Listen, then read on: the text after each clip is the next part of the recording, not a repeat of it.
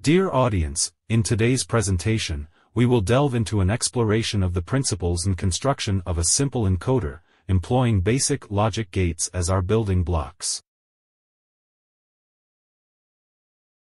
A digital encoder is a component or circuit designed to transform an input signal or data into a digital form. It usually converts analog or continuous data into a digital representation made up of binary digits, bits, which are comprised of zeros and ones. Digital encoders find extensive use in a variety of applications that require accurate and discrete data representation. Binary encoder. A binary encoder is a fundamental digital encoder that translates one of several input lines into a binary code. For instance, a 4-to-2 binary encoder accepts 4 input lines and generates a 2-bit binary output, signifying the active input line. In this configuration, there are 10 switches serving as inputs, each labeled from 0 to 9. One side of all the switches is connected to a positive 5-volt source. The other ends of the lines are connected only when a switch is pressed. The switches depicted here are of the press to on type.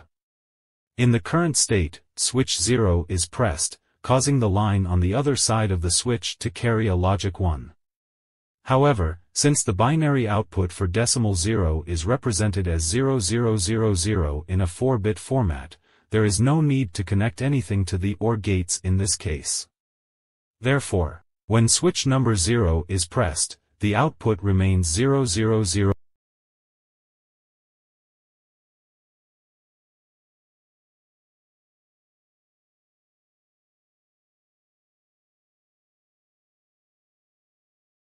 When switch 1 is pressed, it activates the line on the opposite side of the switch, transmitting a logic 1.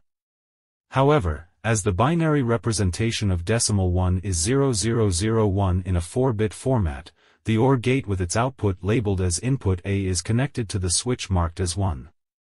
Consequently, when switch number 1 is pressed, the output changes to 0001.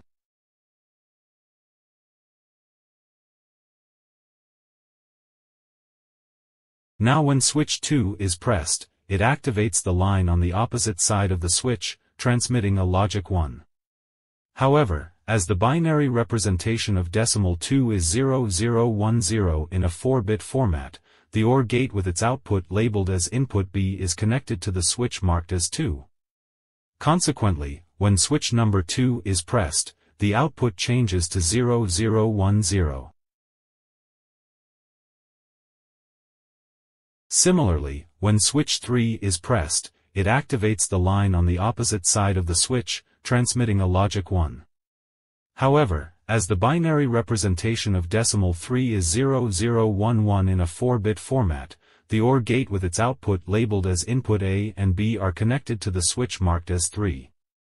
Consequently, when switch number 3 is pressed, the output changes to 0011. Similarly, when switch 4 is pressed, it activates the line on the opposite side of the switch, transmitting a logic 1. However, as the binary representation of decimal 4 is 0100 in a 4-bit format, the OR gate with its output labeled as input C is connected to the switch marked as 3. Consequently, when switch number 4 is pressed, the output changes to 0100.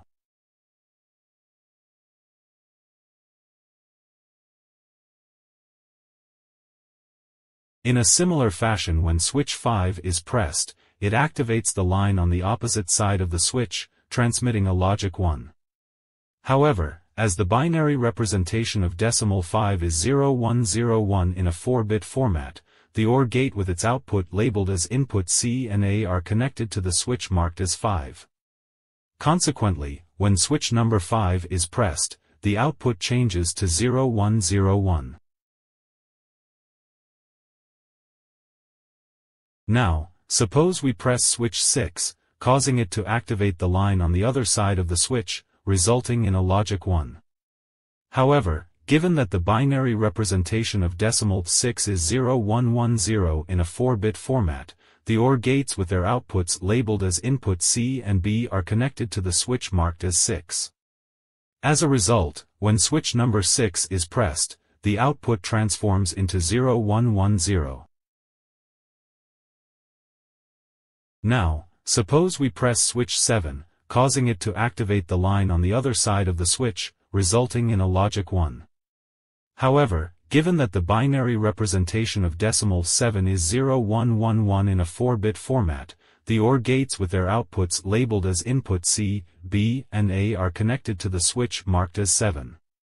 As a result, when switch number 7 is pressed, the output transforms into 0111. Now, consider the scenario where switch 8 is pressed, leading to the activation of the line on the opposite side of the switch and generating a logic 1. However, because the binary representation of decimal 8 is 1000 in a 4-bit format, the OR gates with their outputs labeled as input D are linked to the switch marked as 8. Consequently, when switch number 8 is pressed, the output changes to 1000.